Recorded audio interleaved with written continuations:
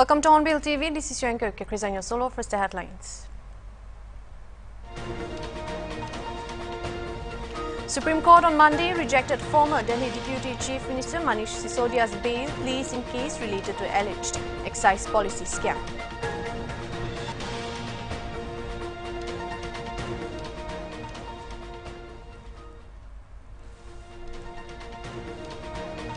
BRS MP Kota Prabhaskar Reddy was on Monday stabbed in the stomach by an unidentified person while he was campaigning in Telangana's Siddipet.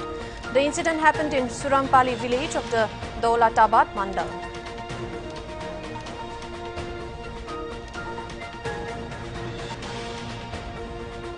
The Chief of Indian Navy, Admiral R. Hari Kumar, said on Monday that every effort is being made by the government to find relief for 8 former Indian Navy personnel who have been sentenced to death in Qatar.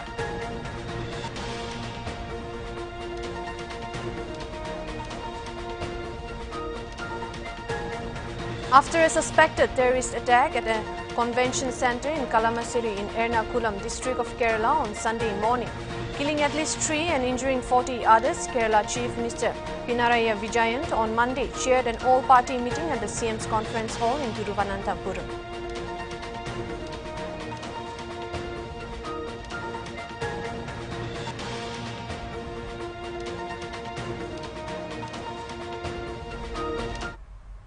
Now for the news in details. Congress General Secretary Priyanka Gandhi on Monday, while addressing a public rally in Chhattisgarh's Bilaspur, said that the Congress-led state government will be implementing the Mahatari Nayak Yojana for women, under which for refilling every cylinder and subsidy worth ₹500 will be granted. She said the government will directly transfer this amount into the bank accounts of the women in the household. कहा है कि कुछ घोषणाएं हैं, नई घोषणाएं हैं, उनके बारे में मैं आपको बता देती हूं। छत्तीसगढ़ की माताओं बहनों के लिए महतारी न्याय योजना लागू कर रहे हैं।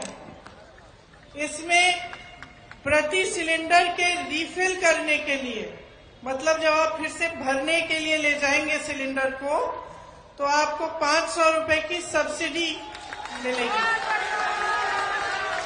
घर की महिला के बैंक के खाते में सरकार द्वारा सीधे डाले जाएंगे ये पैसे। कांग्रेस सरकार बनते ही प्रदेश के तकरीबन 50,63,000 उपभोक्ताओं में से 42 लाख उपभोक्ताओं को जिनकी मासिक खपत 200 यूनिट बिजली से कम है, उनका बिजली बिल पूरा माफ होगा। Supreme Court on Monday rejected former Delhi Deputy Chief Minister Manish Sisodia's bail pleas in a case related to alleged excise policy scam. Sisodia has been in custody since he was arrested by the Central Bureau of Investigation on February 26 for his alleged role in the scam. The bail pleas were taken up by a bench of Justices Sanjeev Khanna and SVN Bhatti, who directed to conclude the trial procedure in the case in 6 to 8 months. The apex court further said that if the trial proceeds at a slower pace, Sisodia can reapply for bail at a later stage.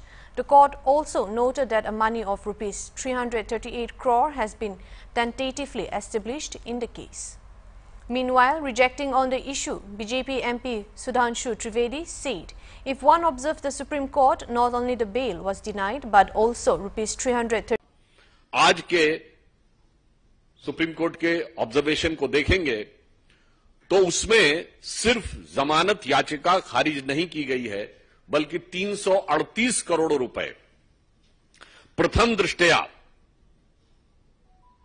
स्थापित होते हुए दिख रहे हैं। यानी जो वो पैसे की बात करते थे और जो मनी ट्रेल की बात करते थे, वो आज लीगली स्टैब्लिश होती हुई दिख रही है। यानी इस समय अब ये सिर्फ एक एलिगेशन नहीं है। इस ऑब्जर्वेशन के बाद अब ये सिर्फ एलिगेशन नहीं है, अब ये सिर्फ सब्सटेंटिव एलिगेशन भी नहीं है, बल्कि अब इसके अंदर क्वांटिटेटिव सबमिशन भी हो गया है। Means up till now it's not just an allegation, it is neither just a substantive allegation, but now it has come with a quantitative submission of the amount of 338 crores which is money trail is being probed. और अगर हम ये कहें तो ये अब सिर्फ आरोप नहीं है, सिर्फ तथ्यात्मक आरोप नहीं है, इसमें संख्यात्मक स्थिति भी सामने आ गई है। अभी तक वो कहते थे पैसा है कहां, वो जितनी भी बातें करते थे केजरीवाल साहब, तो पैसा मीडिया की रिपोर्ट में नहीं बताया जाता, पैसा जांच एजेंसी बताती है न्यायालय के सामने, और न्यायालय के समक्ष उपस्थित साक्ष्यों के माध्यम से यह पैसा उजागर हो रहा है। अब मुझे लगता है केजरीवाल जी की सरकार को बताना पड़ेगा न्यायालय को कि पैसा कहां है, ये शराब घोटाले का पैसा कहां है। लगता डूब गया है पैसा।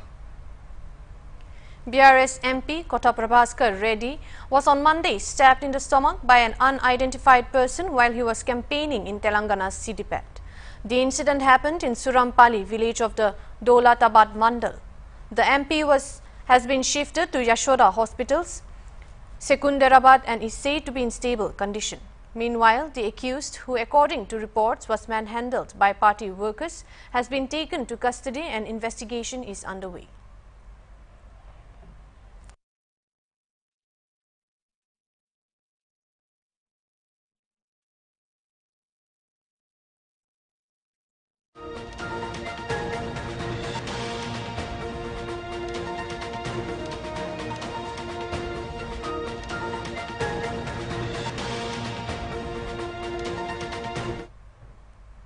Some well-known Nagaland celebrities were on limelight recently.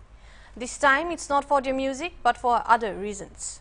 The recently concluded mixed martial arts event held in Dimapur has caught the attention of social media users and it has gone viral. The conflict between local artist Alabo Naga, former roadies contestant Lisa, popularly known by her stage name Lee Vlog, and local singer Renbeni Audio has created uproar on social media among the users. Here is a summary for those who are unaware of the ongoing fiasco. The conflict began with the Apex Combat Championship organized by Musica Events, where Renbeni Audio and Lee Vlog were to have a face-off, which supposedly was scripted.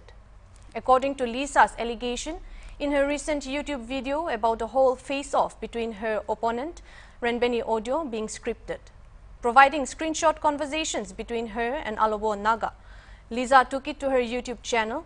Renbeni Audio has been critical of Lee Vlog and has accused her of being disrespectful towards Naga culture.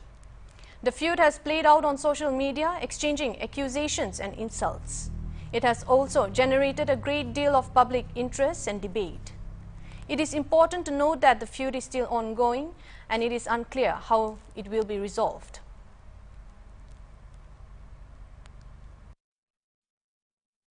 Regarding the ongoing conflict between local artist Alabo Naga, former roadies contestant Lisa, popularly known as Lee Vlog, and local singer Renbeni Audio,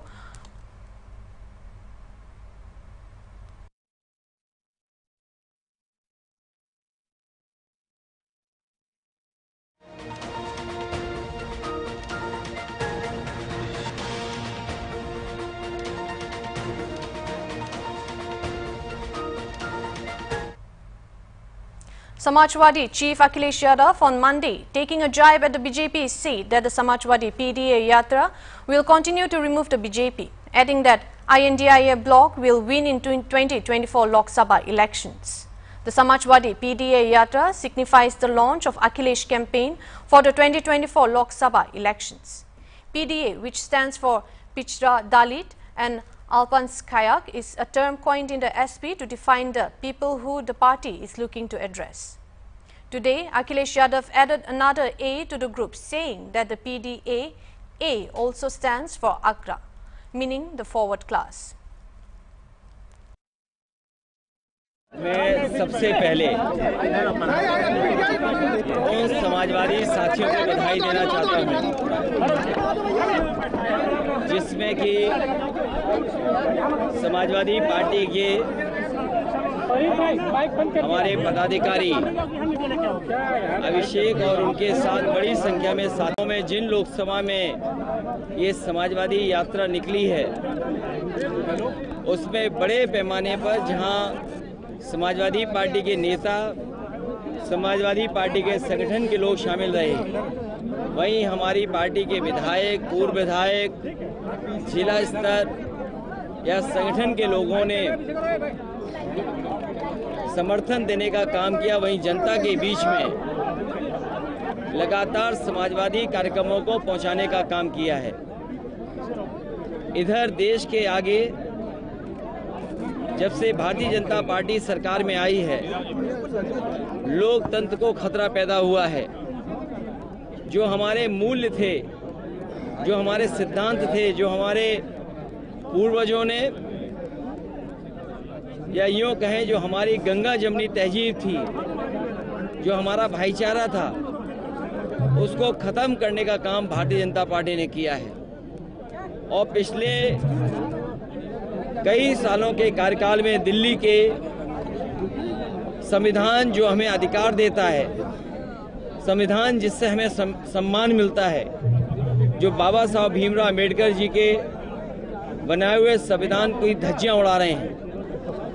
देश में लगातार असमानता बढ़ रही है। भाई चिल्ला क्यों रहे हो? जहां नफरत फैलाई है लोगों के बीच में, वहीं आर्थिक रूप से बड़े पैमाने पर खाई पैदा इस सरकार ने की है। इसलिए मैं इन नौजवानों को बधाई देना चाहता हूं आज, क्योंकि राजधानी में ये लखनऊ में यात्रा लेकर के आए।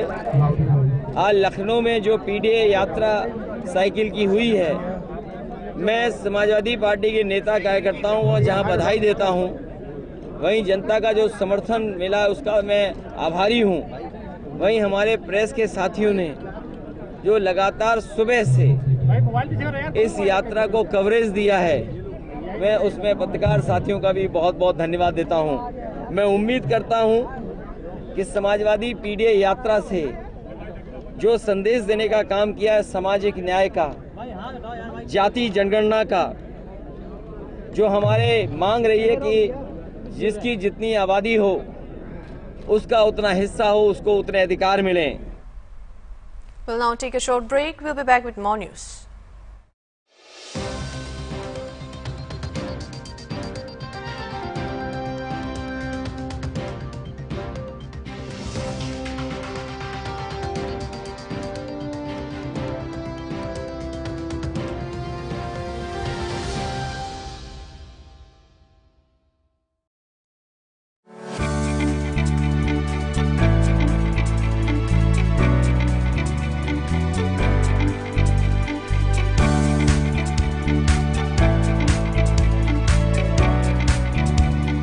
It doesn't take much to save a life.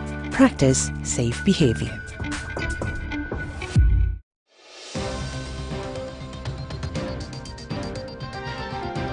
It has increased from 754 lakh to 770 lakh, and that a total of 28,190 crores payments has been made by the government. He further added that a total of 1,94,000 crore has been paid in subsidies, and with the introduction of a new breed will give more returns. सभी की राय ली गई और पिछले साल का लेखा जोखा उसका आकलन किया गया, अगले साल की योजनाएं बनाई गई। और खुशी की बात यह है कि इस बार पिराई पिछले साल से ज़्यादा हुई है। 754 लाख क्विंटल की बजाय 770 लाख क्विंटल की पिराई इस बार की, और रिकवरी भी जो है पिछले साल गन्ने की 9.47 थी, जो बढ़ करके 9.70 हो गई है। रिकवरी भी ज़्यादा आई है, 9.47% से 9.7% हो गई है। और किसानों को हम 194 करोड़ रुपए की सब्सिडी अपने पास से दी है, ताकि किसानों को सहायता मिल सके। और अगले साल का जो गन्ने की किस्म है, नई एक वैरायटी आई है 15,023, उसकी यील्ड ज़्यादा आती है और उसमें रिकवरी भी ज़्यादा है। अर्ली वैरायटी है वो, उसका बीज बढ़ाने के लिए हमारा कृषि विभाग योजना देगा। जिसके पास किसान के पास वो बीज उपलब्ध है उसको हम सब्सिडी देंगे और उससे बीज लेकर के जो किसान फसल बोएगा उसको भी कुछ सब्सिडी देंगे ताकि वो वाला बीज जल्दी से जल्दी तैयार हो सके और आगे गन्ने की मात्रा ना कम हो। The Chief of Indian Navy, Admiral R. Hari Kumar, said on Monday that every effort is being made by the government to find relief for the 8 former Indian Navy personnel who have been sentenced to death in Qatar. Speaking at the sidelines of the 4th edition of the Goa Maritime Conclave, currently underway in Goa, Kumar said he was awaiting the transcript of the court hearing. Earlier in the day, External Affairs Minister S. J. Shankar met the family members of the 8 Navy veterans and said the government was pursuing the case with the highest importance. On October 26, a Qatar court awarded death sentence to the 8 Indian men working for a private company, Dara Global, who were arrested on undeclared charges in August 2022. Court hearing, it was supposed to have been transcribed and provided on Sunday. This is Monday. When I get back, we'll have a look at it. But you have heard the in Kalamassery in Erlakum, district of Kerala on Sunday morning, killing at least 3 and injuring 40 others. Kerala Chief Minister Pinarayi Vijayan on Monday chaired an all-party meeting at the CM's conference hall in Thiruvananthapuram. After the meeting, the State Health Minister Veena George, updating on injured people, informed media persons that there are 17 persons in different hospitals, where 12 are in ICU, 4 are critically ill and 3 are on ventilator. She said those who are critically ill have burns above 50 to 60%. All you see, we have 17 persons in different hospitals. 12 of them are in ICU and 4 are critically ill. 3 of them are ventilated. So we are giving every possible support that is to be provided to them. We are giving that all those support. Yes, most of them who are critically ill, they have burns around 50%, above 50%, around 60% and all. So I said 4 are critically ill and the rest they are almost stable. No other injuries are found. They have burns. Let the police conduct the inquiry. They will answer all the questions. Yes. Speaking on the same tragedy, Kerala leader of opposition and Congress leader V.D. Sathiesan meanwhile said that some leaders are making irresponsible statements, but Kerala will be united to address the situation. Stating that the opposition will support the government in taking action against the culprits, he demanded the government to address hate campaigns on social media. P.K. Kunhakuti of the Indian Union Muslim League also said the major concern of all parties is that Kerala should not communally divide.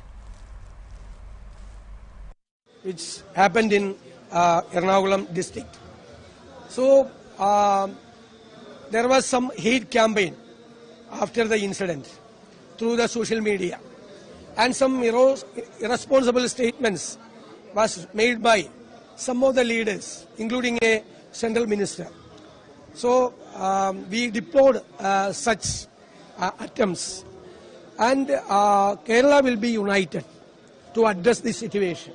We supported the government to take action against the culprits, and this will not use against the Kerala state. This is an isolated incident, and we demanded to strengthen the intelligence machinery in Kerala, and we demanded a strict vigilance on the social media.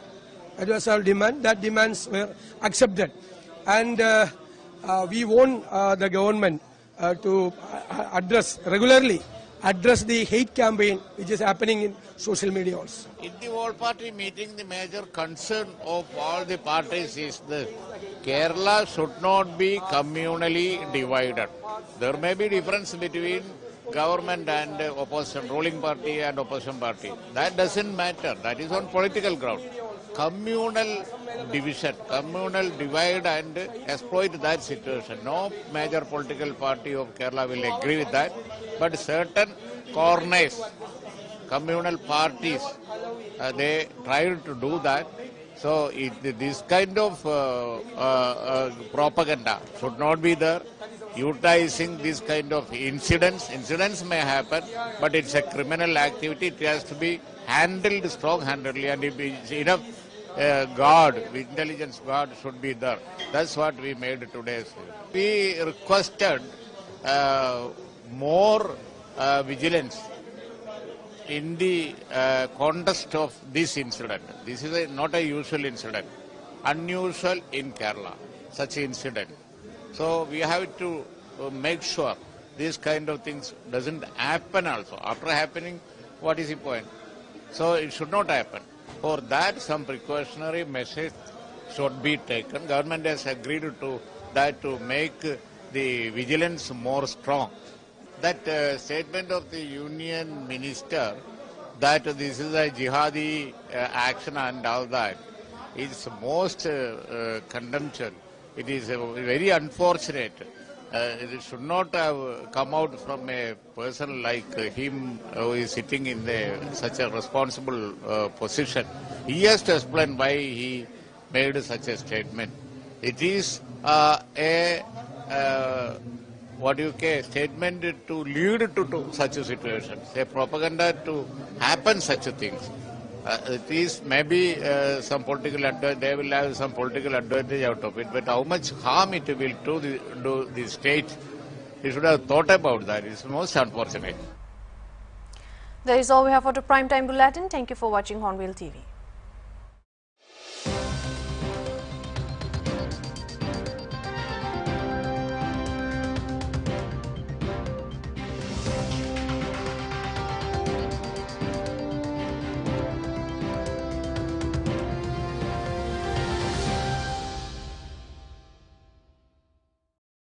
Is an important issue that often gets overlooked. It refers to the idea of preserving and sustaining traditional cultures in the face of globalization and modernization.